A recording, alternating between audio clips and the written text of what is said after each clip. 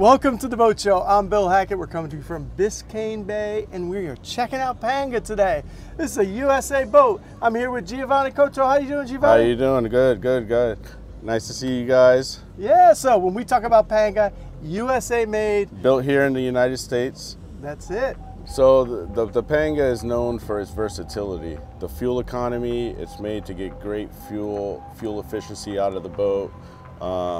The versatility of the boat, you can take it offshore, you can go within a foot of water with the boat. It's a 26-foot boat. Take it in, like I said, within 12 inches of water.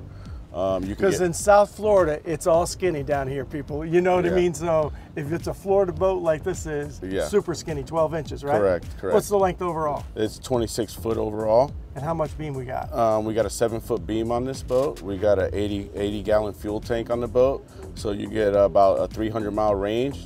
Boom. You get 4 miles to the gallon on the boat.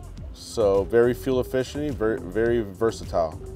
So let's talk about the Suzuki we got hanging on the back. What do we got on this one? Yeah, on this one we have a 150. These boats are not made to be overpowered. They're made to be ran with low-powered motors, and you get that great fuel economy out of the boat. So super efficient, right? Super shallow. So it's made to fish.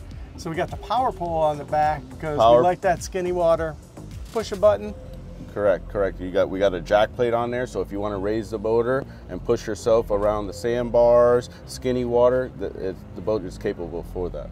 Let's face it, you know we want to fish, but at the end of the day, every weekend we're going to be at the sandbar. We're going to be at the sandbar, correct, correct, correct. That's it, tossing it up. Yeah. So what do we have electronics-wise on this boat? Electronics-wise, we have a 12-inch Garmin here. We have through-hull Airmar transducer, which if you like to deep drop and do that type of stuff, you're capable of doing that. We're outfitted with a JO Audio stereo system, a Garmin VHF, tackle stations. So we're pretty much, it's pretty much outfitted, and we kind of customize the boat to your needs.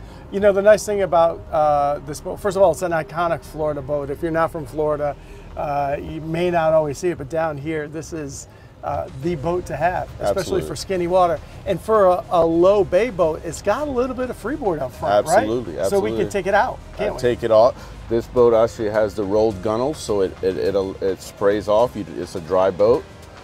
It has a 12-inch gunnels here, which you can walk all the way around. And yeah, it's a great all-around boat.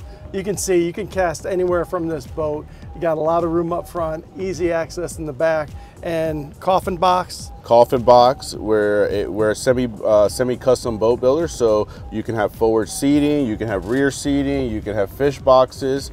We kind of leave it up to you to outfit the boat how you'd like it. Hey, so if you're down on Shem Creek in South Carolina, you up in Maryland, get like that skinny water, wherever you're at, this is a multi-purpose boat, very efficient. You need to check it out for yourself. Correct, correct, correct. Thanks, Giovanni. Thank you, thank you. Very nice meeting you, and I appreciate you guys being here. Go see it for yourself and take it for a sea trial.